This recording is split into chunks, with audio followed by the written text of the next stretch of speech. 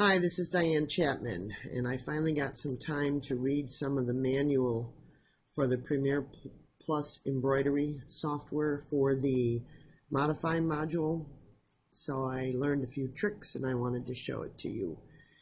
This is the main software, and there is a Modify section. I can't click it now because there's nothing on the screen. You'd have to select the item that you're going to modify. And you can do some pretty good modifying in this section. But in the Ultra and I guess the Extra version, you get a Modify module. And it just has more capabilities. So I'm going to open, this is one I've been working on. And the first thing I'm going to do is rename it as a test. So in case I accidentally mess it up or save it, I won't mess up the one I had. Now all these C's mean that they're color changes, and the T's are trims when your machine will cut. The threads underneath, here's a zoom. You can use the zoom here, but I find this one to be easier. You can go in here and let's say you wanted to modify and add a trim here so that this line wasn't here. You can go into Modify and insert a trim, and you can click there. But it's real hard to see if you actually got it.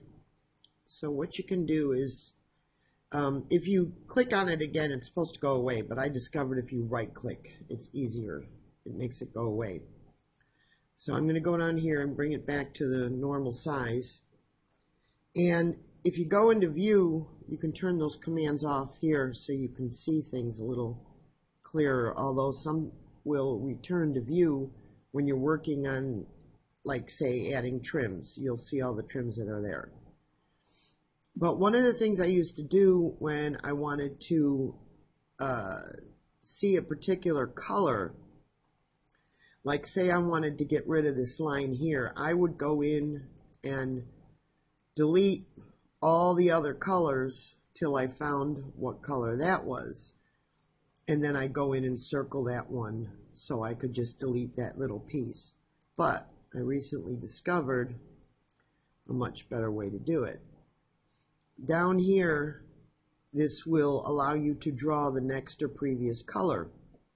So if I click on it once, let me zoom out so you could see, it's drawing the first color, which is this blue.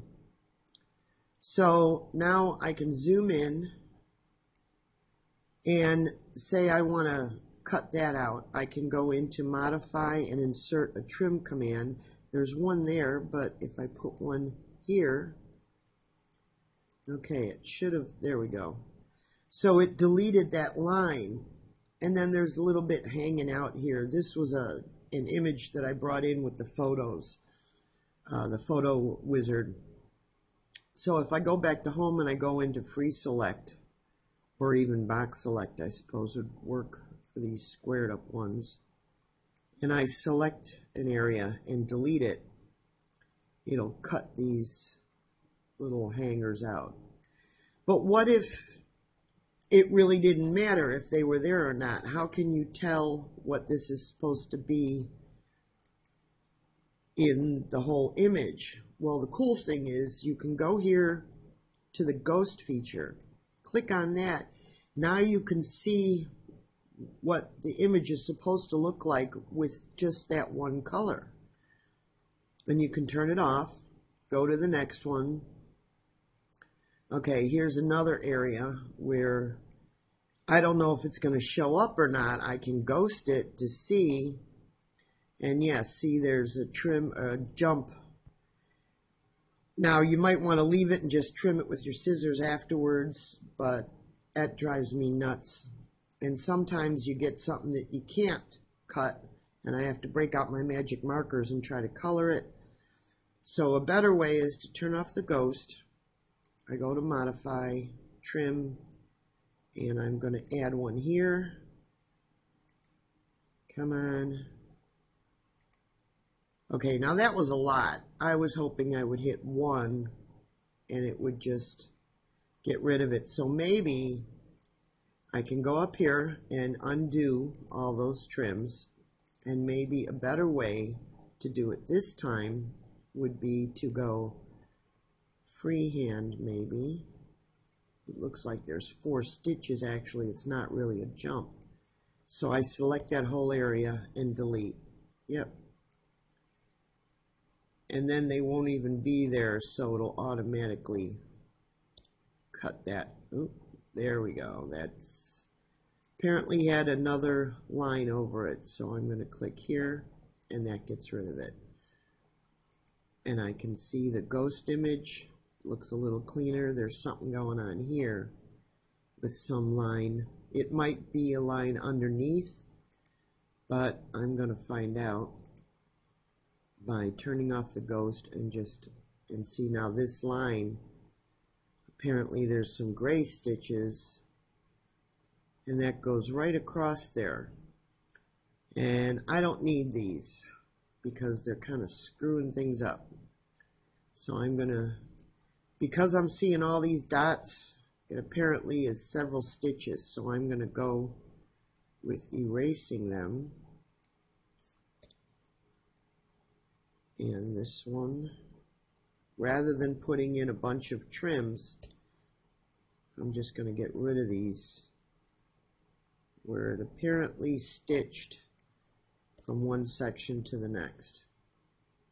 Now, like I said, this was an image brought in. Okay, here's something weird.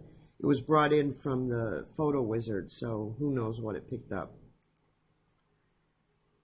Now, this is kind of lining up on the lettering, but it's not all the way around, so I'm just going to get rid of it.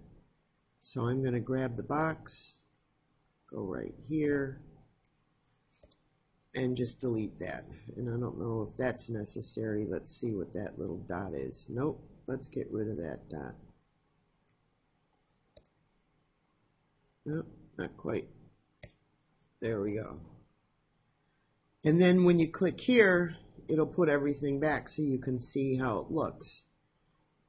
And there's a little blurb here sticking out that I'm going to grab and delete. You can go for a single stitch. See if I can catch it. Oop. Okay, that cleaned up that little spot. And then there's some coloring here, so maybe this gray I want to get rid of in the black, so I can just keep going till I find those colors. And it appears to be that one. Yep. I don't want this, so I'm going to select and get rid of that. So I just wanted to show you that you can make some edits fairly easily using the Modify module. And as I read and learn more, I'll share some other tips.